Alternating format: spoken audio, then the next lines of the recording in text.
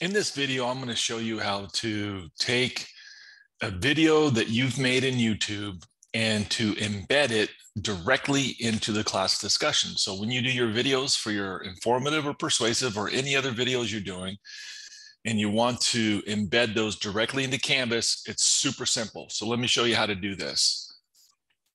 First thing we're going to do is I'm going to show you on your YouTube page, just go down to the video that you want to embed.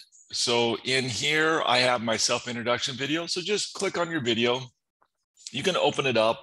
Okay, so once we've gone to the video, what we're going to do is underneath the video, there's a share button. So click the share button, hit embed.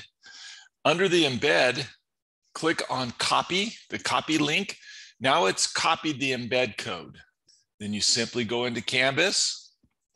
You find where the page that you want to embed your video into. So I go to, for this assignment, the self-introduction speech. I'm going to open this, go down to the discussion page at the bottom where you're going to hit reply. So down here, see where it says reply? This is where you're going to put your video. So hit reply.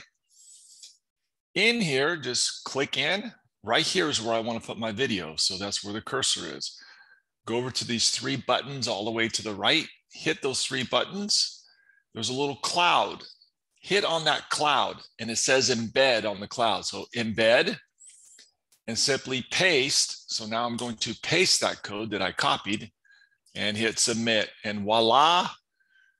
If I post my reply right now, this video is now inside the reply box. So it's going to be in there. So I'm going to post my reply.